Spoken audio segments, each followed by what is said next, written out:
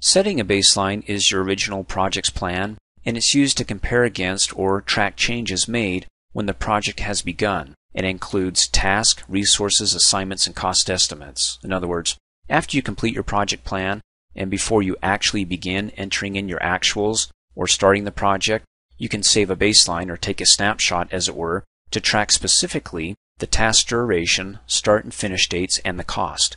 So again, you can tell later on whether or not you've deviated from your baseline, and if so, by how much. So to go ahead and take a snapshot or to set the baseline, come up here, click on the Project tab, go to the Schedule group, click on Set Baseline, and of course once you set it, you can also clear it. Let's click Set. Now you have additional baselines you can set.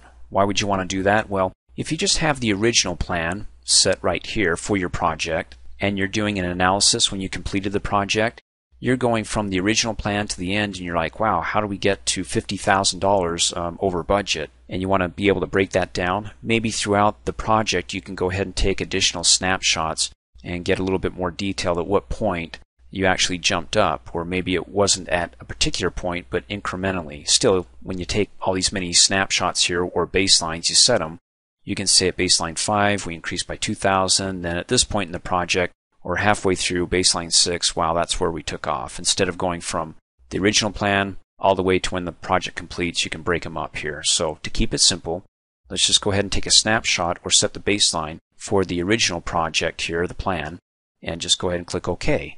Now, no dancing clown comes out and says, hey, look, you just saved me. Just know that it's been saved. How can you tell if it's been saved? Well, one way to find out or to see the baseline is to come up here and click on the Format tab, go to the Bar Styles group, and there you go, baseline. Click on the drop-down arrow, and again, you can view as many as you saved at what point during the project, but this was at the beginning, or that's what I recommend.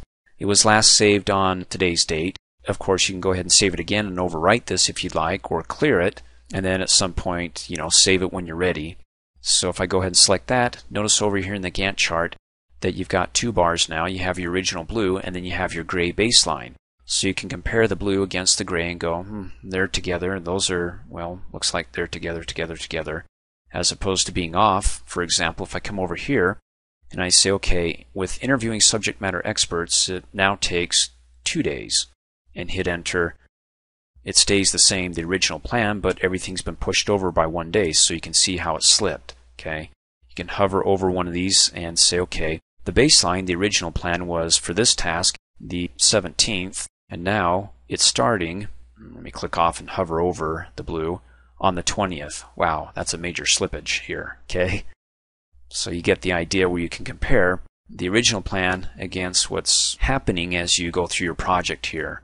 In fact, when it comes to entering in actuals or marking that these tasks have been completed here, there's a couple ways you can do it. You can right-click and come over here in the mini formatting toolbar and mark it at 100%, or click on the drop-down arrow and choose, well, 75, 50, 25%. But if you want to go to something a little bit more detailed, like maybe 26%, then let me go ahead and click off here. Come up here, click on the View tab. Let's go to the Split View group and go to the details to bring up our task form down below. And we can say for Examine Software, you also get the percentage complete right here. We can type in 100%, hit enter. And you can see over in the indicator column in the entry table, you got a check mark that says the task was completed on Tuesday. Okay, and then we can go to the next one, either select that or let me go to Previous and click Next, and it brings us down. We can say that one's going to be 75, hit enter. We can go Next and say this one's 10%, hit enter. And notice over here in the Gantt chart, these black bars represent the percentage complete. So at a glance you can say, wow, the black bar goes all the way across. That means it's completed. Over here it's about halfway, and you can see when you hover over it in the pop-up it's 75%, and well, gosh, if I can hover over that one, it would say 10%. For a brief second it did pop up. You can pause the video and go back and try to get it to the millionth of a second that it did pop up. In any case, there you go. Now, another way to go ahead and view the details or to compare your baseline against the project and your actuals, meaning that when you actually start completing the task here, you can come up here, click on the Project tab, go to the Properties group, click on Project Information, come down here, click on Statistics, and you have your current, your baseline, your actuals, and your variance. So you can see we're off by 1 day. In other words, the baseline was supposed to finish project on the 12th. That was our original plan, but because we added an extra day, well, we bumped it out, so we varied by a day. Okay. And then down below you got your duration, work, and cost. Currently, we're at 31 days. The original plan was 30, and then you can see for the work and the cost there as well. And then actuals, when we start completing task, right now we have 5.77 days. How does that work? Well, let me click and drag the title bar for the window down. And as you recall, this one's completed. That one's 5 days. That one was 75%, and that was 10%. So it added the 5 days plus 75% of the next task being completed. It works out to be 5.77 days, okay? And then the remaining days that you have left, and then the percent completed for the duration, and then for the total man hours, we're at 18%. Okay, cool. Go ahead and close out. Now, if you want to go ahead and print off a report of this, a summary report that includes your baseline and your actuals, well, watch the next training video. I'm going to go ahead and get rid of the task form here by hovering over the split bar there and double-clicking really fast. It disappears. And there are other ways that you can go ahead and view your baseline, not just in graphic view here, but if you come over and I right-click on the view bar and go to the task sheet view, notice how I've got my start and finish dates, and we can go ahead and compare those against our start baseline and our finish baseline. So if I want the start baseline next to the start column, I can, after it, right-click on the column there and go down to insert column. Let's see, base, type it in, line. And then you got a lot of baselines here, but we want the start date for the baseline, not baseline 1 start or baseline 2 start, but just the original baseline start. Select that. And then you can go ahead and compare your start dates to the baseline. And is there any changes here? Oh, there we go. Right here for the outline phase. The baseline says it was supposed to start on the 13th, so what subtask is the culprit? Well, it's right there. Create outline. It starts on the 14th instead of the 13th, and then it threw everything off. Oh, that was horrible. Okay.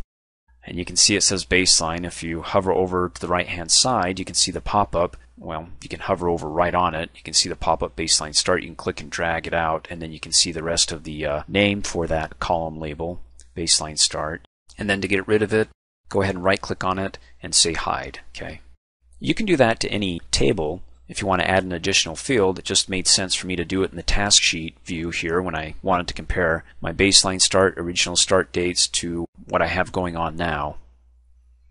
I'll go ahead and right click and go back to the Gantt. You've got the baseline here. If you want to go ahead and remove it, you don't want to see it, come up here on the Format tab and click on the baseline and uncheck it so you don't see it. And you can check it to see it again, and then to clear it, go back to the Project tab. Click on the Set Baseline to clear baseline, and it says you want to clear the baseline plan that was last saved here for the entire project. Go ahead and click Okie dokie, and it's gone. Okay, no more baseline. Well, let's go ahead and undo that because we'll need a baseline at least to compare against when we want to print out our project summary report, which is the next training video. Thanks for watching. Hey, as a quick reminder, if you like my video, please give it a thumbs up. You can also click on me and subscribe to my channel to get notified of the latest videos. And for great specials on my products, please see the description below this video.